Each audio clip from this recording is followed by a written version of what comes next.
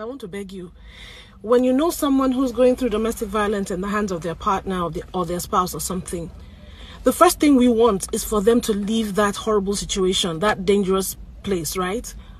But we shouldn't start with asking them, why aren't you leaving? Why are you still there? What do you want? You want to die before? No.